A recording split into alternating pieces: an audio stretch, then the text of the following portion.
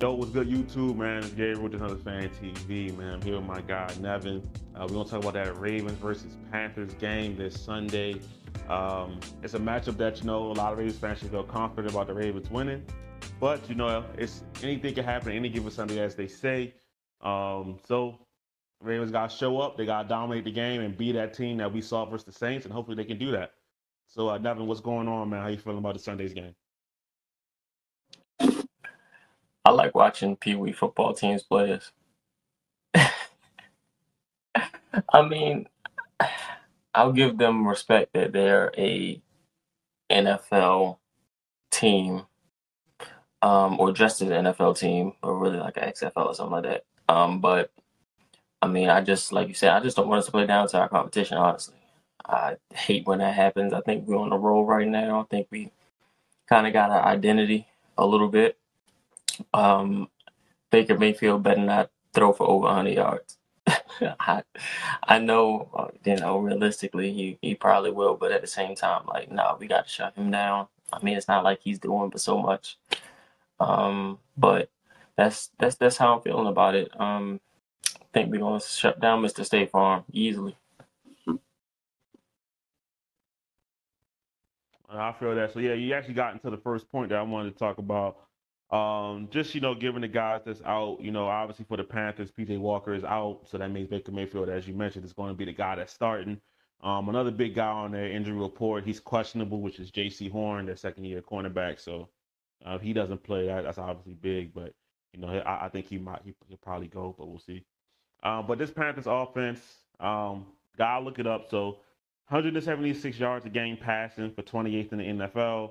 They only throw it 28 times a game, which is also 28th in the NFL. Their rushing game, they average 118 yards a game rushing, which is middle of the pack, 16th on 25 attempts a game, which is 19th. So it's actually pretty good for their rushing game. But for this game, I know Baker Mayfield's the story, but I'm kind of more looking towards a guy like Dante Foreman or Deonta Foreman, however really you say it. But big running back. Versus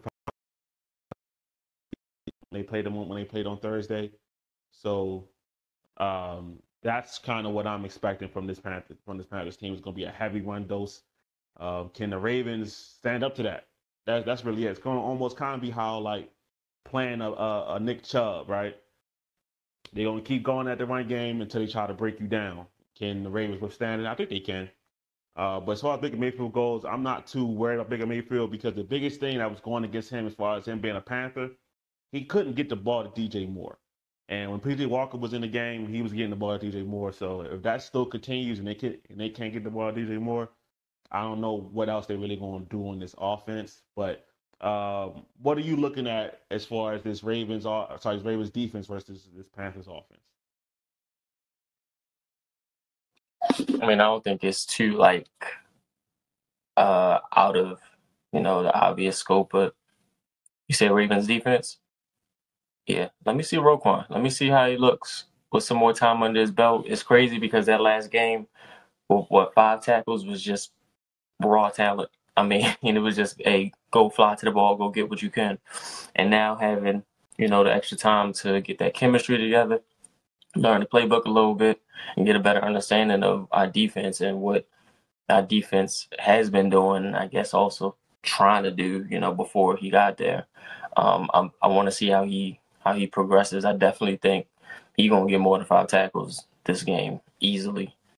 I mean, I'm gonna respect the Panthers, but again, once you get to a certain point in your season and your team start gelling, and you add another piece that is the top quality talent, and he start gelling with the team, we're gonna be good. So I want to see what he got. I'm not throwing out huge expectations, but I definitely want to see what he has. I think he's gonna do all right. Yeah, I think this is going to be a big game for that interior defensive line, man. You got your Calais Campbells, your Matabikes, your Broderick Washingtons, even a guy like Brent Urban. Trying to stuff up that running them down the middle, push the pocket on Baker Mayfield, make it tougher for him. We know he's a shorter quarterback, so seeing over the line, make that tougher on him.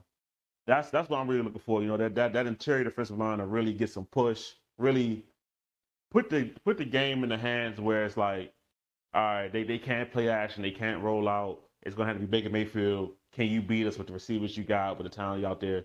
Can you do it? Um, and if the Ravens get that to happen, I feel confident in the fact that that's not really going to happen. You know what I mean? So like you said, the Panthers are an NFL team, obviously. So I have respect for what they do, and they've been playing better as of late. Not great, you know. They've still been playing better since they let go of their coach Matt Rule. But this Ravens team, you're on a roll, right? That Saints game to me was one of the first dominant games of this season, and I want to see them keep rolling. I do. And you mentioned something earlier about not playing down to the competition, which is something that's been a problem for the Ravens since, man, Joe Flacco was here. And, you know, when the players change and things stay the same, you know, you kind of say there's more of a coaching thing. But I'm not ready to get into that. But so hopefully the guys are up and ready to play. But the Ravens have a pretty good record after the bye week. So I think they'll be ready to go. You know, honestly, you know, I think they're rested up, ready to go. But as far as this Panthers defense, I looked up some of the numbers on their defense too. So 223 yards a game allowed for the passing, which is 20th in the NFL. So not a great pass defense. All right, a little below average. And as far as rushing, 139 yards a game, which is 26th in the NFL. So they got the sixth worst run defense. So that bodes well for the Ravens. We know what they like to do, especially right now. Greg Roman's dialing up a great running game. But I do want them to see them use this time of the year to get the passing game going, heading into this next stretch of the season, because you're going to need both. But I could see the Ravens just running the Panthers' life away. So who are you looking for as far as this Ravens offense versus this Panthers defense? Quick question is who's out definitely for our offense, by the way. It's going down right. Great question. So on our injury report, nobody's out definitely. There were players on the injury report that was listed as questionable, which is Mark Andrews, but he was a full participant in practice, so he might go. I would still hold Mark out, like he's been playing good, give him another week to get ready. But Gus Edwards was limited all week. We could see him, but I'm not 100% sure. He's probably like a game time decision. And Lamar Jackson's on the injury report as questionable with the illness, but it turns out he might have just had his second child, so he's not sick at all. So actually, congrats to Lamar Jackson and his family, if that is the case. So as far as Ravens players who are playing, that was on the injury report. Lamar will play. Mark Andrews look like he's leaning towards playing. Gus Edwards game time decision. Ronnie Stanley he has no injury designation, so he's out there. He's full participant, and Jesse Pierre-Paul. So that's pretty much the Ravens. Only person that's not going to play is Jalen Armour-Davis, but he hasn't been playing much anyway. So.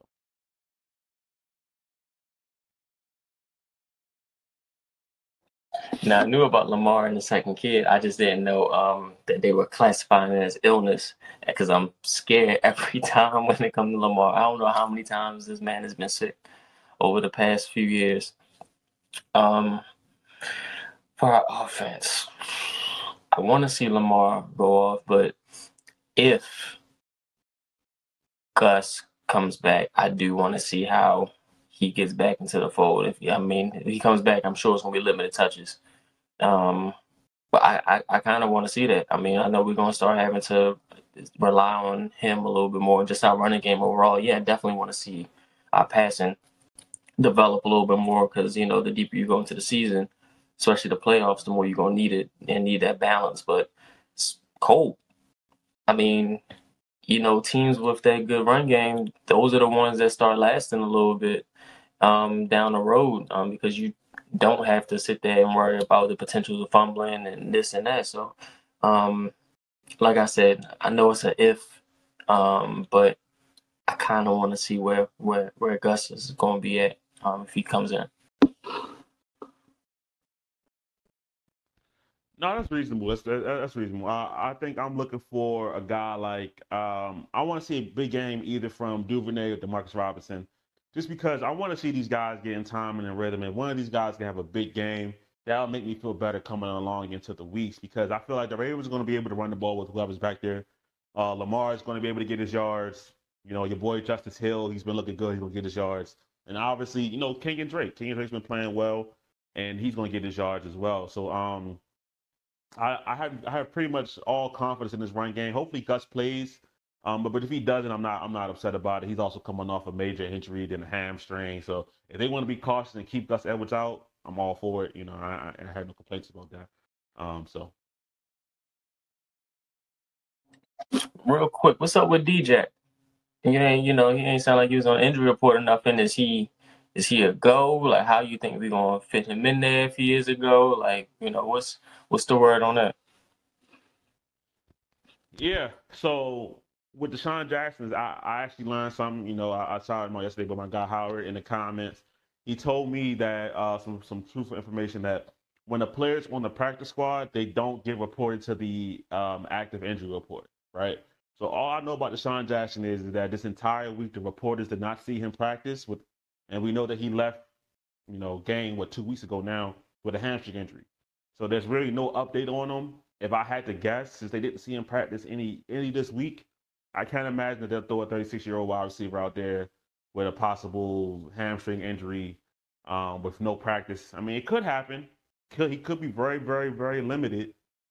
I just don't think Deshaun Jackson is going to play this week. I could be wrong, but I just don't see him playing this week. Yeah, as far as that goes, I think the passing options are going to be more of Duvernay, Robinson, Prochet, Isaiah likely. I think that's going to be more of your passing options, honestly, this weekend. So yeah, um, it's interesting because it's like that's one of the things we talked about with Deshaun Jackson. Was like, yeah, you know, he because when I saw him play versus the Saints, like he looked good. Like the routes looked good. It looked crisp. He still looked fast. But it's just the fact that he's more susceptible to the muscle kind of injuries because of his age, bro. You know, it's just it is what it is. You know, not to crack on him or rag on him, but you know, he's an older player. So you know, it just kind of is what it is with that. So is there anything else that you're looking for? Any other X factors you're looking for? Either side of the ball going into this game?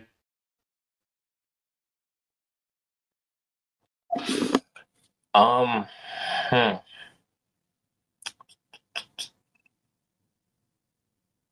Eh, I mean, again, like I'm trying to respect the Panthers as best I can, but I don't really see us having too many worries. And I'm not sitting there saying, "Oh, this player gonna break out this week," or or whatever the case is. Patrick Queen, I'm gonna throw my man's out in the mix when it comes to that. I want to see him come alive though. But I don't see. I'm not claiming him as an X factor. If I were to put any X factor on anybody, it's still gonna be Roquan. But I mean, yeah. Offense. You know, I want to see Lamar light him up though. I want to see that. The whole Lamar and Baker talk, all that stuff. From being division rivals, so to speak. I want Lamar how he came back out after he was on that toilet and threw that touchdown, and yet that momentum and all that. I want him to play like that, like he just came off the toilet the entire game. I want to see that kind of talent from Lamar the entire time. But I mean, other than that, like I said, yeah, let's go get this dub and keep moving.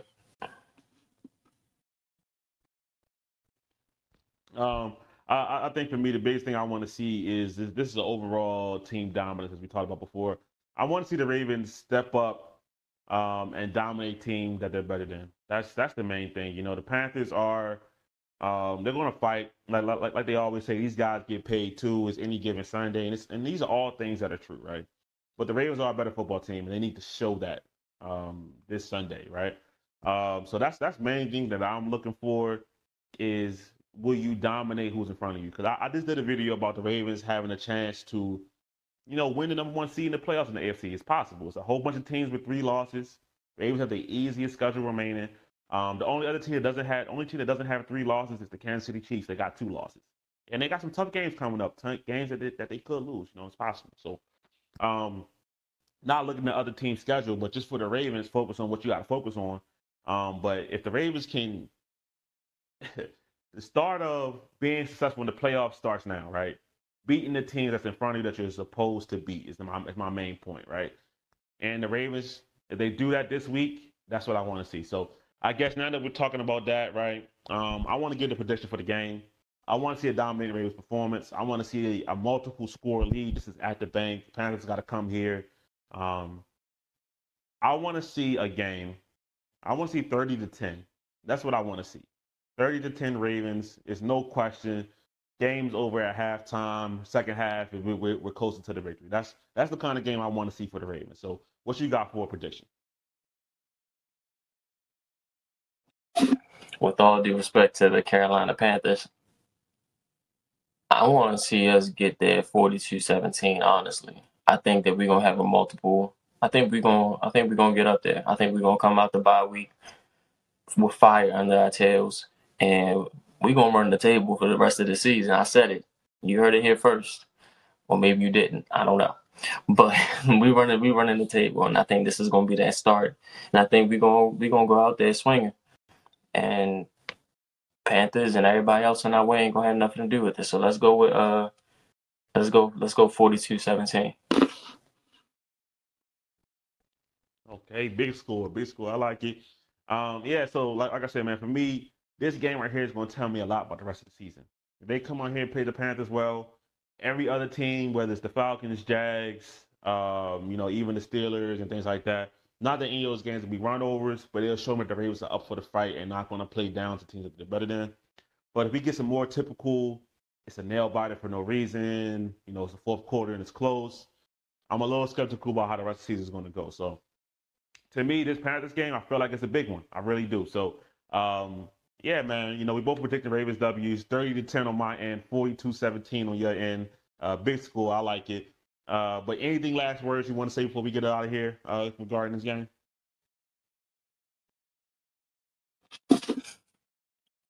Let's win. Just win, baby. Be honest. Like, we're that team. A lot of people are scared of how, as far as like the Ravens coming out the AFC. I mean, of course you got your your other teams that's around. But when it comes down to it, you know, I think that they are starting to respect us a little bit more as we go down the road. Obviously we're playing like a playoff team, but can we play like a Super Bowl team and to that caliber? So I wanted this to be the start of us running the table. And if by chance, we get down, relax. We're gonna be fine. Let's just see how coaching adjusts though.